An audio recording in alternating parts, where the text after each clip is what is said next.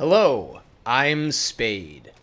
For the sake of consistency in my statistics, I think I'm going to try and stick to playing the same community deathmatch server that I found the other day. It seems like a pretty active spot, and this way I'm not going to distort anything by jumping around to servers with massively different levels of play as I work to improve myself.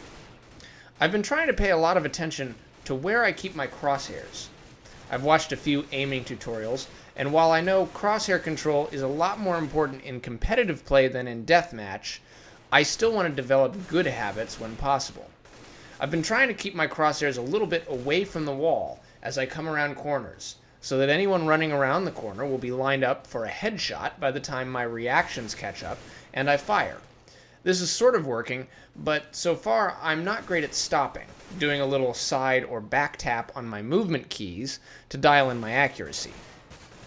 After my last video, I got a lot of input on mouse sensitivity and mouse acceleration.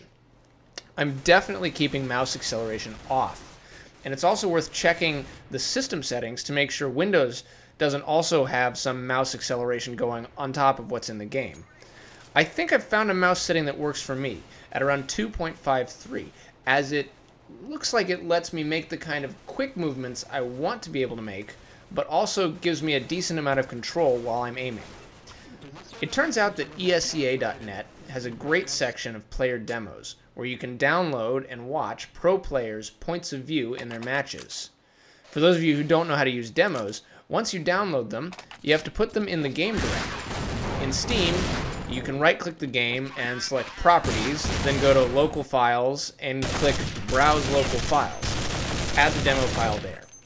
In the game, you open the console and you type Play Demo, then the name of the demo.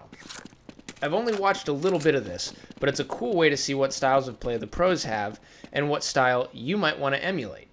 Carpeggio over at Reddit suggested watching demos from Spawn, Fisker, Forest, Nothing, Storm, and Devour for rifling, and for opping to watch Fraud. If you guys have any suggestions for others to watch, let me know. I'm going to put some links to all this in the description below. A commenter called Max Matthias suggested that instead of using headshots per minute as a metric, I should use headshots per kill, since that's independent of random downtime between engagements. I think it's a great idea. So I'm going to start tracking headshots per kill as well as headshots per minute. This time, my HPM, headshots per minute, was 1.28, and my headshots per kill was 0.59. Spade out.